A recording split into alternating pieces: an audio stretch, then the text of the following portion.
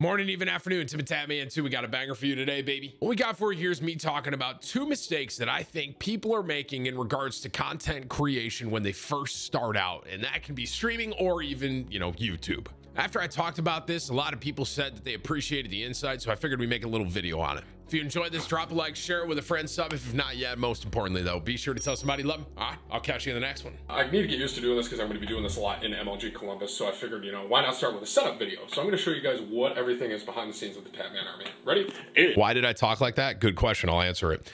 I didn't think I was going to make it as a streamer, and I thought that maybe, just maybe, I could be a Call of Duty caster. So I thought that if maybe I could talk like I was like a caster a little bit and almost have like a radio voice, you know what I mean? That maybe Call of Duty or MLG at the time would like offer me a job. Yeah, here we go. Right here, we have the beautiful, beautiful television Xbox setup. This The Spectre, bro. I have no idea what a Spectre is, honestly. I heard about it. It was like, I don't know, a $200 TV, 720p. It's honestly pretty decent quality, but nothing crazy. Down below that, you guys see my Xbox 360 along with my controllers and games. Nothing crazy for the controller. Man, dude, it's like, my setup today is not that impressive, you know what I mean? But it is really fun to look back and remember the original setup I had. This was my original setup. I got the default, if you will. Right on top of the Xbox 360, that is my Hapag HD PVR. That is donated to me by Mr., one of my viewers from my stream. Thank you so much for that again, Mr. I cannot thank you enough for that, buddy. Coming up over here on this side of the gaming setup is... Look at this thing. Brother, I look like that keyboard was like $7. I'm going to actually price everything I have here. That keyboard was like $5. The mouse in the Logitech, it was a Logitech mouse. That was like 10. The headset was a gift to me from my friend, Triton's. The one monitor was probably 120 bucks, something like that. This laptop was what I used in college. It was my college laptop. I had it for 4 or 5 years. I was a side note, I was a server first Deathwing Kill Alliance side on this laptop. This chair, do you see this chair in the bottom left, bro? This chair has a huge story. This chair I saw in a dumpster, and I didn't have a chair. And I decided that I was going to take the chair, and I did. I literally took this chair out of a dumpster. That was the first chair I ever sat in, the original. Is my actual computer. And Claudia was the name of that computer right there. Claudia, my original computer. I sunk $1,000 into Claudia. Man, talk about a good investment, Hutshot. Look at us now. The original streaming PC, dude. I've actually said this before. I should take my if I can find where I think I know where my original PC is. I actually think it's in New York still. If I could like take my I should make like a shrine of my original computer with like water features and like maybe imprint a Lamborghini logo on the original computer, because this was the original computer that powered everything. You know what I mean? When I was streaming, when I was doing everything, bro, that was it right there. Side of the gaming setup is my actual computer and what actually streams chair, bro. Everything. Literally. Up here we have the webcam. Duct tape specialty, might I add. Yeah, if duct tape can't fix it, then nothing will. That's our motto here in upstate New York. So I do have it duct taped to the wall because YOLO and stuff, and it works fine. So Kappa.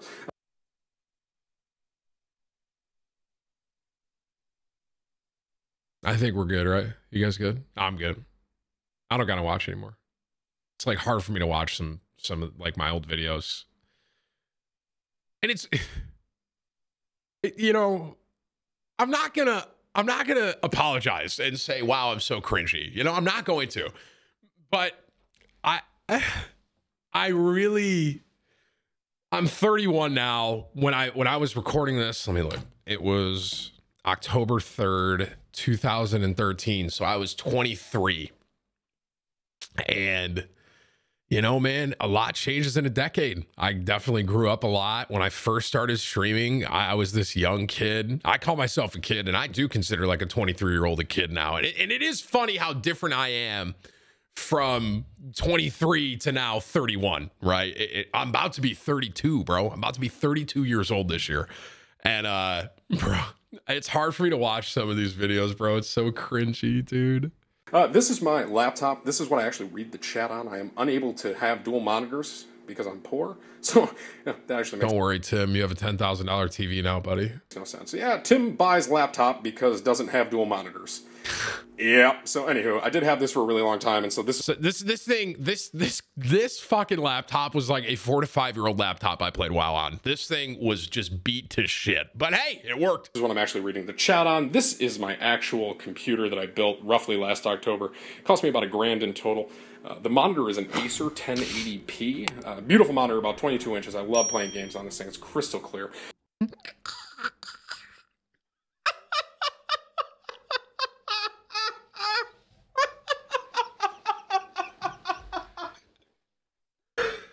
Oh, dude, you know what, man?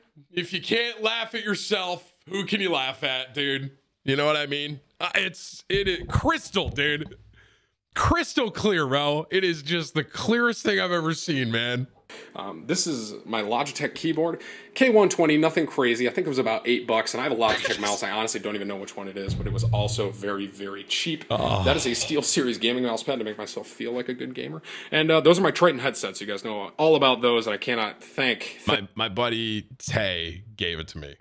And he was like, here you go, buddy. And I said, thank you. Thank my buddy enough for selling me those for like super cheap. They're awesome. He gave them to you, Tim. Last but not least, we do have my tower. Guys, this is Tatman Army. If you've never met my homie, watch my camera work here. Tower, this is Claudia. Claudia the computer. Claudia is what goes... what makes the Tatman Army run, essentially. I'll post the specs of what is actually inside Claudia on this video so you guys are able to tell. She's a beast of a computer. Like I said, roughly cost me about $1,000. I do not know if you guys can actually see in there. I'm not very good at recording, but you know. Good job, Timbo. Good camera angle, bro. What was the specs? It's actually a good question. All right, I got the specs right here. You guys ready? Core i5 3570, 3.5 gigahertz. ASRock Intel Z77 Extreme 6. 8 gigs of DDR3 1600 RAM. 1 terabyte hard drive. Good call, Tim. NVIDIA GeForce GTX 660 FTW edition. I don't even know if that's a real thing. And then a 600 watt power supply. That was the first computer I ever built. It was $1,000. And Claudia, that's what I named the computer, was the origin and what really, you know, developed my community. She did. It stands for the win. Okay, well, I didn't know that. And I didn't want to assume. You know what I mean?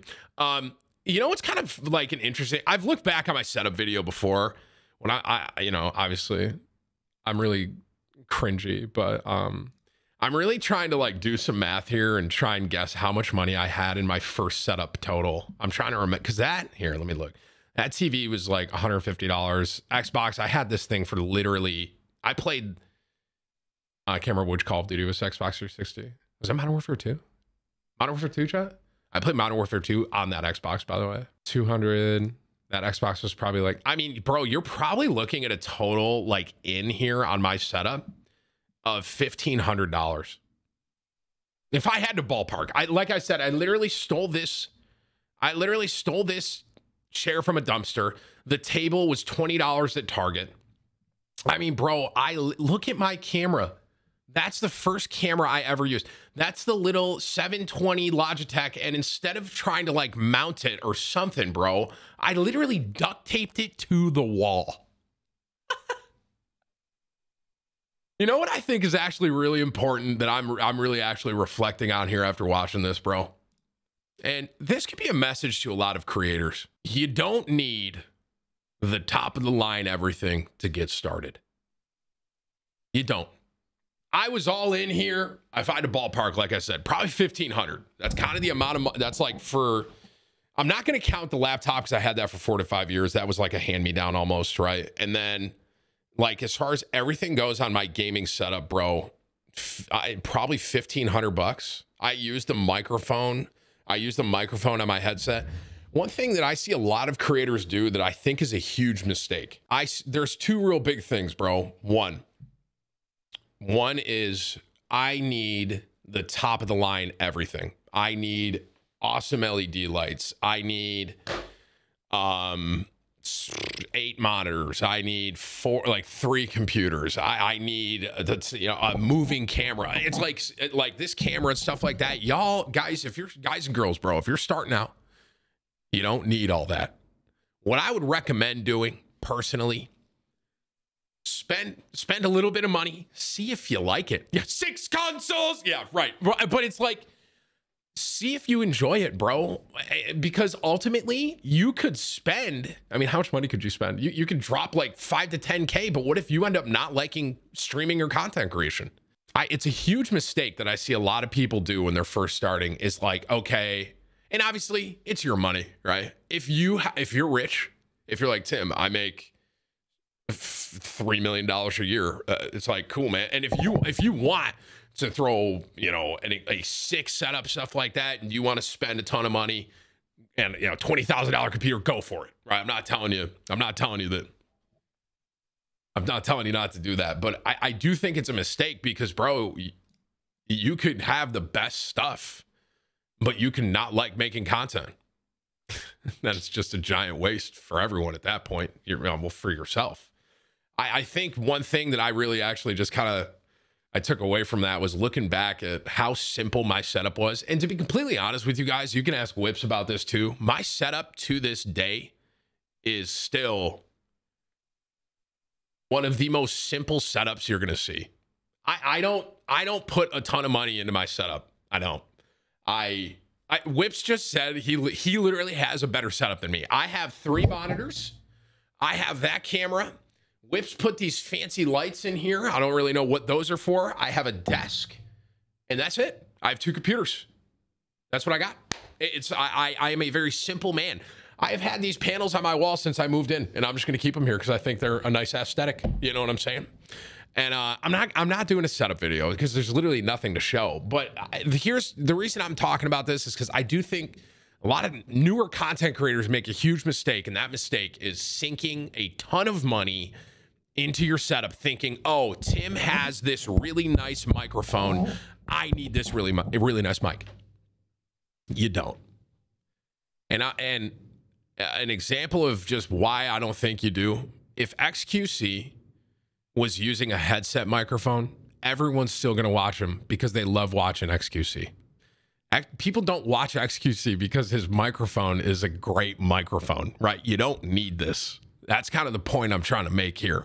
Obviously, XQ is, arguably biggest streamer on Twitch. I would borderline say that right now. XQ, but people aren't watching him because he has this sick setup and he has all this fancy stuff. Like, dude, look at how simple of a setup he has, and he's arguably, I think you could argue XQC is the biggest and has the highest viewership on Twitch right now. And look at my bro Nick Merckx. He still uses a headset mic. I mean, he does have a $100,000 gaming, basement that he made that he doesn't live in anymore because he lives in Florida. That is true. I'm not, obviously you spend a lot of money there, but he still uses a headset mic. And the bottom line is just, you don't need this microphone. You don't need this mic. You don't need this good of a camera. You don't need it, bro. Try it out. Give it a shot. I think some of the best content creators have some of the shittiest setups. Tyler One, bro. Tyler One. It's fucking comedy. I think borderline one of my favorite and funniest streamers. I don't even like League of Legends. I don't. But I'll watch Tyler. And it's the same kind of thing, man. It's such a big mistake that I think a lot of new creators make is just sinking money into this new stuff. Oh, I'm going to get the coolest lights. I'm going to hit a button and lights are going to change color. And would you guys care if I got like lights behind me that I hit a button and they like change color? You wouldn't care. You don't need that. So the other thing I would say while talking about another mistake I think a lot of newer content creators make, I think people take the leap to go full-time too soon. I do. And I'm not telling you not to chase your dreams. I'm not. What I'm telling you is, as someone that's a bit older in this space, you got to make sure that you'll be okay if it doesn't work out. And just to give you an example, when I went full-time and I took a leap to try and go full-time, this is 8 years ago now, right? I kind of had a goal in my head as far as my subscribers go, and I did the math because I had student loans and I had some different stuff that I had to make sure that I was going to be okay with, you know what I'm saying? And I'd be able to, survive. So I had a subscriber goal. I think the goal was, God, I want to say it was like 1,500. 1,500 subs would basically mathematically cover like my rent, the student loans. I kind of budgeted everything out. I did math. Okay, let me rephrase. I had a friend that helped me do the math because obviously I'm pretty stupid. But it was 1,500 or 2,000. That was kind of the goal. And we hit it. We did. We hit 2,000 subs and I decided I'm going to try and go full time. I did. And I also saved a lot of money up to that point from my old job. And just to be clear here, at my old job, I was making $32,000 a year. No. About 30. That's what I was making. So I had some reserve money that if it flopped, I could go back to my job. I could go get my job back because I had a great relationship with my boss. And on top of that, I would be okay for like a month. That was kind of that. And I think here's what I see a lot of content creators do. They're at jobs and they're working and they say, you know what? I see people nowadays with 100 to 200 subscribers going full time. And I'm going to say, if you can live on that and you're able to use your budget well and all of your expenses are paid and you can go full time with 200 subscribers, by all means, right? If that works for you. But if that's going to put strain on you, and I'm also going to say this, if that's going to put strain on your community, and what I mean by that is you have some viewers watching and you're like, man, we're falling under 200 subs. I'm not going to be able to go full time anymore. And then there's a person that gives a lot of subs. And then that person's like, well, I can give some more subs. It's this weird dynamic of it can literally put strain on both of your lives, bro. The person as someone that's watching. And then on top of that, as someone that's trying to do it full time. I think that's another really big mistake that a lot of streamers make. All I would say is, make sure you're okay financially. Have a plan in case it don't work out and chase your dream. But don't just jump into it with no plan. You got to have some goals. And I say this now as an old guy, right? I'm 31 now and I'm about to be 32 and I've been doing this for a little while. And I think back to when I kind of took a leap to go full time in the safety nets. That's the word I would use, that if it flopped, I'd be okay. Thank God and thank y'all that it didn't flop. I'm very happy to be here. But I really, I hope, obviously a ton of people want to do this. You know what I mean? A lot of people want to be able to just play video games full time, right? And it's not just that simple, but to a lot of people, it seems that way. But you got to be careful, man. And those two little things, I think a lot of newer content creators make a mistake with. So maybe that helps someone today. That'd be great. That'd be great if that actually helped someone. If one random person was about to go full time or something, and they felt encouraged to take the leap, or they're like, well, I'm going to make a couple more safety nets that I'd be okay with. That's good. Oh, you watch here for Kevin? Yeah, it's good. Thanks, guys.